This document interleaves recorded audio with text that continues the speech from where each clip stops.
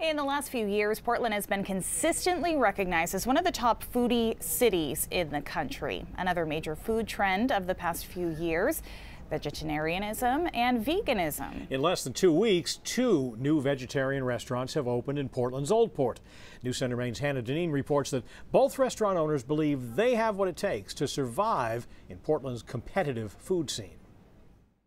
Oh, beautiful. Thank you, tomato bowl. Ticket, please. Come and get it while it's hot. Tahini bowl. Thank you, tahini bowl. For Camden natives, Dylan and Cam Gardner, falafel runs in the family. My parents both worked in the restaurant industry, and then they started selling falafel at local fairs and festivals. After 2 years operating food truck Falafel Mafia, this team is now whipping up falafel, fries, and more in a storefront. I've just kind of become a fan and figure out where the truck was. It has been amazing to see local Portlanders come out supporting the truck, and then it grows into this restaurant. Nura, a vegetarian hummus and falafel bar, opened less than 2 weeks ago. We see what competition is, and for us that just makes us step our game up.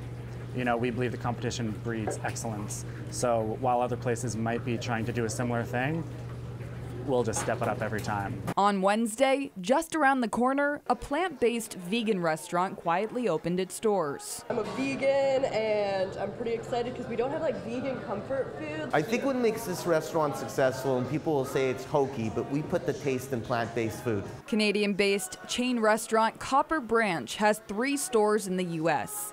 This is its first in Maine. Franchise owner and Cape Elizabeth native Melissa Hooper says her restaurant appeals to all, not just vegans. And I really think that the trend is going to more plant-based. Even people who aren't 100% plant-based, you know, they want to continue to add more vegetables into their diets. According to 2018 data, 5% of Americans say they're vegetarian and 3% say they're vegan. While those percentages have not increased significantly in the last 2 decades, interest in vegan and vegetarian options has skyrocketed. Are you vegetarian? Are you vegan?